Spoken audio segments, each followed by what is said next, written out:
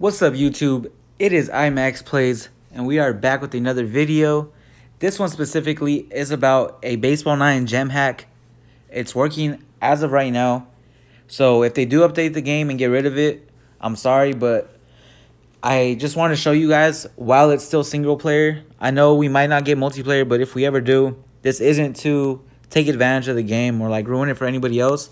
This is strictly for cosmetics, for hooking up your players with like better gear or like new stadiums or whatever it is, guys. So I'm gonna go ahead and show you. As you can see, my account is at 4,000 gems, and that's after buying stadiums, all kinds of gear and everything.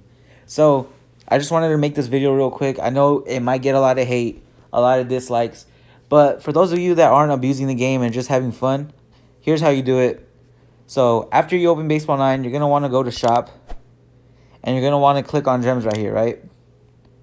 Now, you can pick any of these that you want.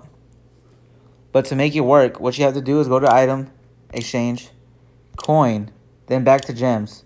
And click on the 13,000 gems, right? I mean, everyone's going to go for that one. So as soon as you click on it, you got to hold it down for 3 seconds. And then let go.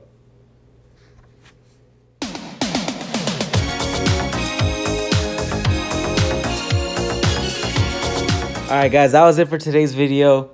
If you stuck around to the end and you got rickrolled, drop a comment and drop a dislike, whatever it is.